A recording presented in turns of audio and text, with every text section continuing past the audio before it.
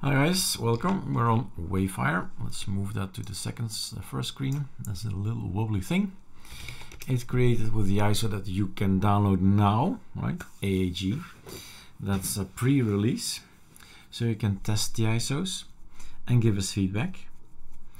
It seems I need to create a video, because I've added something that I've been using like forever, and that's called howold, right? And howold was part of my personal aliases. So the best thing to do if you have personal things is put them in a bash rc personal. So create a file and put it in there and say, okay, I'm gonna have my own bash rc aliases, and I'm gonna put it in here, because at the very end of bash rc it says go and see if there is anything available in the bash rc personal, right? If the file exists, then go get it. So anything that's in there will do the trick. So no, it's not working, right? It has the reasons, of course, and everything you've learned already need to be applied. What do I mean by that? Any Linux distribution is going to put the files, is going to update, well, not always here, but often here, when it's concerning your home directory. Things that are in here, in the etc are meant to be installed if you create, for example, a new account. They say, yes son, you can come on my computer. This content will go in there, in his own home/John folder, for example, right? This is where it gets updated. So if now we're getting there, if you're going to update and everything is up to date, the specific thing that we're looking for is actually coming from 3 packages depending on the shell. So rootkit is bash, and we're all talking about 240301, ZSH and fish. All 3 of them are going to write inside Skell. So in here is the latest, newest bash rc, and we first call it latest and then it becomes bash rc. And in here is the howold, control find howold. And that's the thing you need to have to apply it. So this is in the etc Skell. It's not working. Eric, why is it not working? Because your current your current NB nano bash rc, your current doesn't have that line. How do I get the bash rc from the etc Skell to my own bash rc? Simple. Control X, copy bash.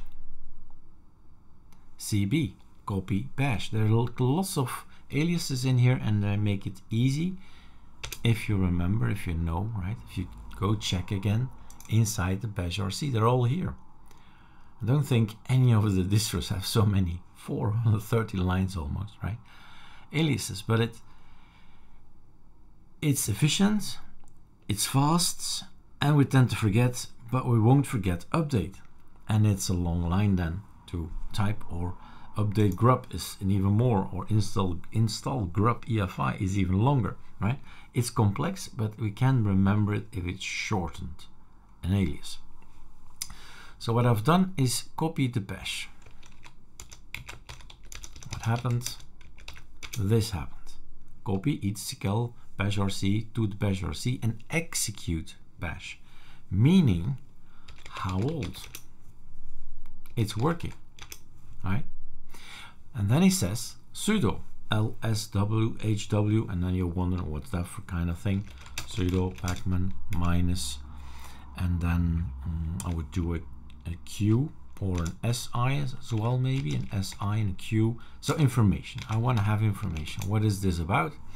It's a small tool to provide detailed information on the hardware configuration of the machine. Yeah, it's coming from EZX.org project, etc. And the reflex is okay. So I'm missing it. Yes, you are. Sudo pacman minus s lshw. So list me the hardware, right? That's how I remember it. ls HW is lshw, and it's a lot. It's a lot. It gives you lots of information about your machine, and that's great, but I'm not interested in a lot. I'm just interested in how old is my machine. And this is just an approximation, so it's not written in stone, because it tends to look at the BIOS, and if you build it in year X and you've updated the BIOS in year Z, then of course you get the year Z. So the last update that was available for your motherboard, that will be the date. But at least you got a year and you realize, oh, machine is already 6 years old. Ouch, right? Almost going in retirement.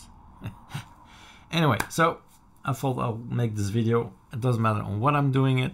It's Wayfire. It could have been any of the other 45 ISOs that we have, but here you go.